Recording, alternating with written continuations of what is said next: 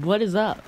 Alright, so, if you're expecting some kind of joke at the end of this video, then you have come to the wrong place, because today is going to be an actual update video.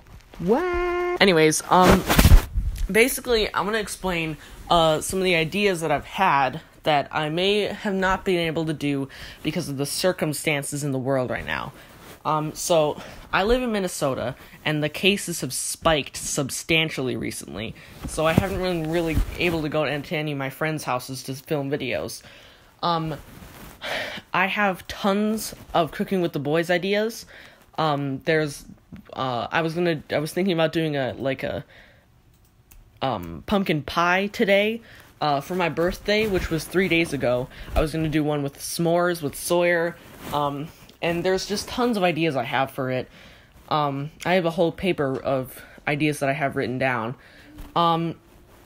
Also, Into the Warehouse. If you've been watching this channel at all, really, you may know that I have this series going on called Into the Warehouse. It was just something I kind of wanted to do.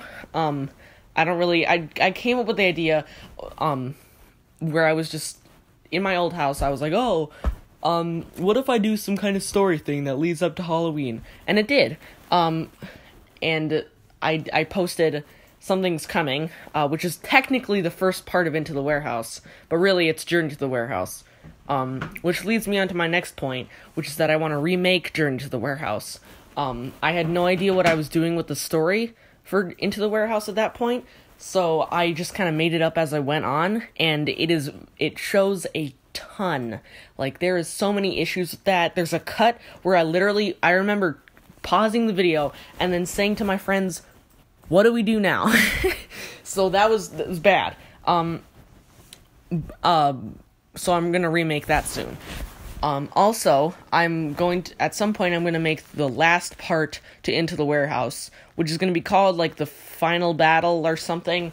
The most recent part of Into the Warehouse left on a cliffhanger, where I said I was gonna go find Ryan, and I do, and basically, like, we talked to him on walkie-talkies or something, and, like, he's trapped in some basement, and, I have a showdown with my, like, parasite, like, evil self that has been haunting me ever since we found the toxic liquid, or even before that.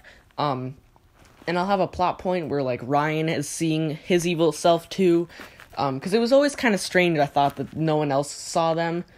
Cause I'm working on a comic right now. I might make a video where it's, like, just panning across it, but I'm making a comic that's, like, the definitive versions of those videos. And then I am gonna turn...